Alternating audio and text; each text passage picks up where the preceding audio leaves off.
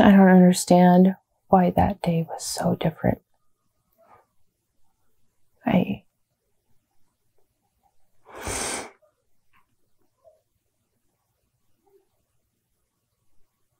One minute he's here and people see him, and the next he's gone. We've all heard parents say, "I looked away for just a minute." But in some cases, that minute of panic continues for hours, days, or even years. I kept an eye on this case when it originally broke, but thought that law enforcement was close to solving it. This year, we found out that close just doesn't cut it, and this case needs more help. It's time to turn on the searchlight for Michael Vaughan.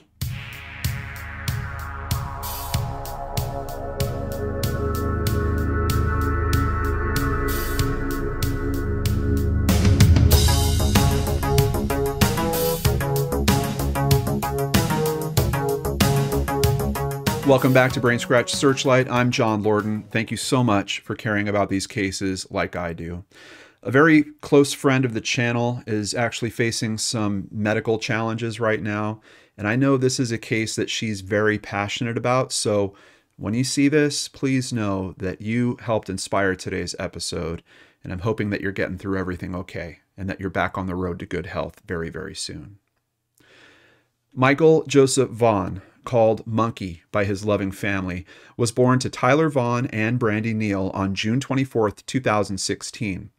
5 years later, the family, along with the new addition, Aria, affectionately called Buggy, were living in a neighborhood near Southwest 9th Street in Fruitland, Idaho. Fruitland is a city along the Snake and Payette rivers in Payette County, Idaho. It lies along U.S. Route 95 in the Treasure Valley of southwest Idaho, about 50 miles west of Boise, on the border with Oregon. Fruitland is named after apple orchards that surround the community, and its slogan is "The Big Apple of Idaho." As of the 2010 census, the city had a total population of over 4,500 people. It was a warm day on July 27, 2021, and Brandy had worked several days in a row without any time off. Luckily, she had a few days off coming up. She was looking forward to some relaxation and spending time with her children, but she had another work day to push through. As she left for work, Michael said, "I love you, Mama," and she promised to come home in time for them to play and that she would be there to tuck him into bed that night. Unfortunately, that wouldn't quite happen that way. Michael was a high-energy kid, part of the reason for his family nickname of Monkey. His father, Tyler, stayed at home watching both the children. Michael spent a lot of the day playing his Nintendo Switch. When Brandy called to check in on everyone around 4 p.m., things seemed normal. A few hours later, Tyler went to the bedroom to check on Aria and change her diaper, leaving Michael alone playing in the living room.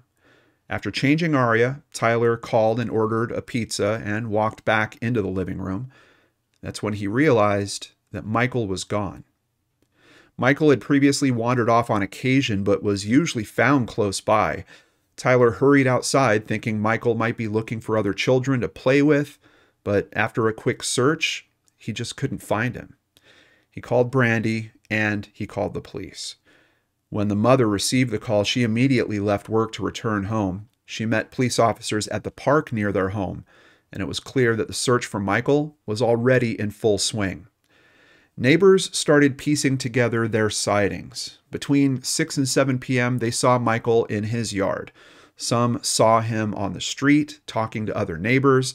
He was also seen near his home, walking east. They all said that Michael didn't seem scared, but they didn't really keep track of him, and soon Michael was gone. "He has wandered a few times, but it doesn't make sense," his mother Brandy would say. As soon as word spread through the community, many came out to help. Some searched the town, while others searched fields and storm drains. Everything was checked, from trash cans to park bathrooms. If a 5-year-old could hide in it, that area was searched. At 8:20 p.m., the first missing and endangered child alert went out. Unfortunately, an Amber Alert couldn't be issued in this case because it didn't meet the correct criteria. In Idaho, the very first stipulation is that law enforcement knows that an abduction has occurred. And with the witness statements, there just wasn't enough to make that determination. Over the next week, search efforts ran around the clock. The Fruitland Police Department was joined by the National Guard, the FBI, Idaho State Police, and Mountain Search and Rescue, as well as other law enforcement agencies. All converged on the small town. In total, there were 13 different law enforcement agencies that conducted searches. At a press conference on August 4th, Fruitland PD explained just how deep these searches were. Nearly 200 homes and their properties were searched, with all of those residents being questioned. 200 trash cans were examined, canals were drained, as well as irrigation ditches, and even a septic tank in an area was pumped because searchers became concerned that Michael could have fallen into it. However, nothing was found. CCTV footage from both residential and business cameras were taken and combed through. 163 tips were also assigned out to numerous investigators. Most of those were cleared quickly. 3,000 acres of farmland were searched. Drones were used, aircraft, scent dogs, boats, and kayaks, even paragliders were used in the search for Michael. The efforts were just not turning up any trace of the missing 5-year-old. Our goal is to find Michael. We've called on a considerable number of highly trained people and specialized resources who've come here to Fruitland to join the search, said Fruitland Police Chief J.D. Huff. Michael deserves every effort we can make to find him, and that's what we're doing, he concluded. For the next 3 months, search efforts continued. Brandy and Tyler worked to keep Michael's name and face on everyone's minds. How many times can the human heart break? I don't even know how many times mine does in a day, Brandy told a reporter from KBOI. The small community grieved with the family. Some hung posters while others searched. One group even organized a motorcycle ride to spread awareness. Everyone participating met at the Fruitland Community Park to pray that Michael would be found, and all of their motorcycles were decorated with blue ribbons, Michael's favorite color. In November of 2021, it was announced that because so little was uncovered during the searches, law enforcement had finally come to believe that Michael had been abducted. The family took lie detector tests and were ruled out as suspects. A campaign was started using semi-truck trailers that showed Michael's information on them as they made trips around the state. They did everything they could to find this little boy. Michael's disappearance and the grief his family was facing was noticed by Governor Brad Little of Idaho, and on April 27, 2022, he signed Monkey's Law into effect. The law established a new endangered missing person alert system that runs parallel to an Amber Alert. This type of alert will help to catch those cases that don't meet the strict criteria for a full Amber Alert, like Michael's case didn't. In the summer of 2022, word was spreading in the community that investigators were back looking into the area that Michael was last seen, and on November 11th, 2022, it was announced that there was a break in the case. A credible tip came in stating that the remains of Michael could be found buried in the backyard of a local house on Red Wing Street. When officers arrived at Brandy and Tyler's home that morning, they expected to hear another update on their son's case. Instead, they were told that a woman named Sarah Wandra had been arrested for being involved in Michael's abduction, and she had been charged with failure to report a death. However, at that time, Michael's remains had not actually been found. Brandy and Tyler's lives were thrown into turmoil with this new information. Brandy even remembered that when they first went out searching for Michael, she had knocked on the door of that residence where he was supposedly buried, but no one answered the door. It was just a few minutes away from their own home. The thought that he had been so close to them all this time was just too much to bear. There were others living at the home on Red Wing Street when Michael would have been abducted. Wandra's husband, Stacy, was one of them and also believed to be involved. However, he was not arrested. He was already serving a sentence in the Washington County Jail on an unrelated firearms charge. Law enforcement's next step was to excavate the backyard on Red Wing Street. Brandy and Tyler were told to stay at home and hunker down. All Brandy could do was watch the dump trucks that were loaded with dirt from the yard driving past her house on their way to a processing center to be searched for evidence. On December 1st, a press conference was held at which Police Chief Huff explained, "Although the remains of Michael Vaughan were not discovered, we strongly believe, based on evidence, that Michael was abducted and is deceased, and that his remains were buried and later moved from the property." They also announced that there were 2 other suspects either staying with or visiting the Wanderers when Michael went missing, and they were also being investigated.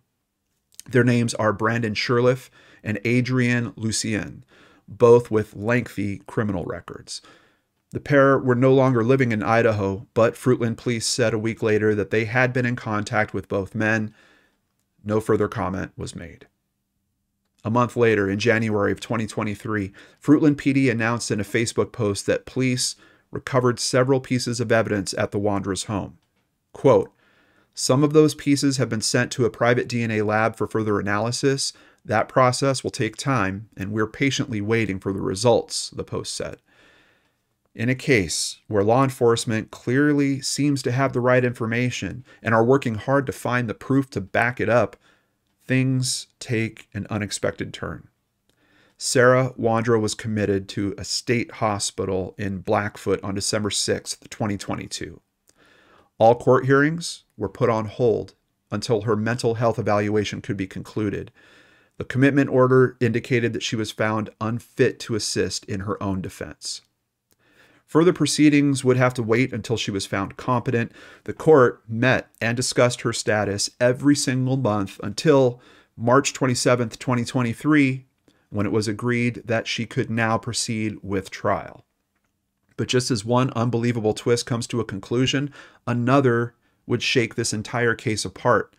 Less than a month later, on April 17th, charges against Sarah Wandra were dropped, and the request actually came from the prosecutor's office. Payette County prosecuting attorney Michael Duke asked that the charges be dismissed without prejudice, meaning the door is still open for charges to be filed at a later date. His reasoning was based on the Idaho Supreme Court's 2018 ruling in State versus Akins. That case was a very similar situation. However, the woman charged with failure to notify authorities of a death was found to have her Fifth Amendment rights against self-incrimination violated simply by her admitting to those charges. Sarah Wandra will thankfully stay in jail as she is still facing charges from an incident in April of 2022, including aggravated assault, destruction of evidence, and possession of a controlled substance. However, none of those charges are in relation to the disappearance of Michael Vaughan. When Michael's mother, Brandy, spoke with KTVB News, she said that she was disheartened and upset, but she still has hope. Quote, "I know police are steadfast in their ongoing investigation and in bringing justice for Michael. She wants anyone who was involved in her son's death to know more charges are coming." It has now been just over 2 years since Michael disappeared. June 24th would be his 7th birthday, and the family held a private event to remember him. The outpouring of support Brandy has received from all over the world is truly heartwarming. She has asked, quote, "Please keep sharing his beautiful smile, beautiful face. He's out there somewhere, and we need him home. Don't forget about him." This is clearly a case where prosecutors need more information, and a family needs to know where their little boy ended up. Michael Joseph Vaughan was last seen wearing a blue Minecraft t-shirt, dark blue briefs, and blue flip-flops. He was 5 years old at the time of his disappearance. He stood at 3 foot 7 inches tall and weighed 50 pounds. His hair is blonde and his eyes are blue. Some people out there might not be aware that this case has taken such a big step backwards, so please share this video with friends and acquaintances in Idaho to help us re-raise awareness about this case. If you have any information in the disappearance of Michael Vaughan, the Fruitland Police Department asks that you call them at 208-452-3001. Or you can also call the Payette County Sheriff's Office at 208-642-6006, extension 0. You can also email findmichael@fruitland.org with any helpful information. If for some reason you need to remain anonymous, you can contact Crime Stoppers at 208-343-COPS. That's 208-343-2677. A reward of nearly $53,000 is being offered for Michael's return. Since 2015, we have always run limited commercial ads for the benefit of you, the viewers, and the families that we're trying to help. Obviously, we can't do that without support. A big thank you to new patron Megan Flannery. If you'd like to help, please visit LordanArts.com. There you can sign up for Patreon, sign up for PayPal, buy merchandise, or even just buy us a coffee like Roxanne Brown recently did. We really appreciate your support on our mission to run as few ads as possible while we help as many cases as we can. Thank you to KTVB.com, IdahoNews.com, The New York Post, OKCFox.com, MissingKids.org, TheSun.com, Fruitland.org, TheIdahoPress.com, KIVITV.com, KMVT.com, ArgusObserver.com, Yahoo.com, and of course Wikipedia for information contributing to today's case. Also, a very big thank you to that community. What a caring community. That search effort is inspiring to hear about and heartbreaking at the same time, especially knowing the conditions of this case. And it just really seems like this was a crime of opportunity. A little boy goes wandering, someone sees that and takes advantage of it. So I just want to really thank this community for rallying around this family in the way that you guys are. It's amazing. Let's all keep our eyes, ears, and hearts open and looking for Michael Joseph Vaughan, looking for Monkey. I'll see you again here soon on the LordanArts channel.